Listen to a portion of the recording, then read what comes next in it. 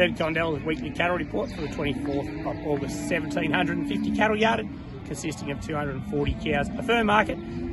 Tops of the cows at $3.10 for the better shaped younger cows. Majority of the cows from $2.90 to $3. Some of the lighter cows, not many of those to quote, $2.75 to $2.86.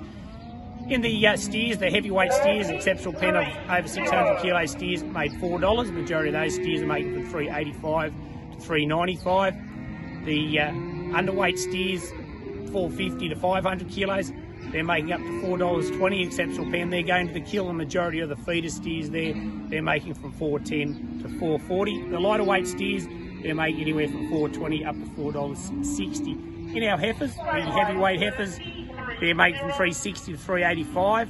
The kill heifers, they're going for $3.85 up to the $4 mark, $4.10 for the exceptional pen of kill heifers.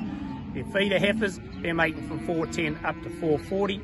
And the underweight heifers, $4.20 up to $4.60. This is Steve Condell at the Wagga Livestock Marketing Centre.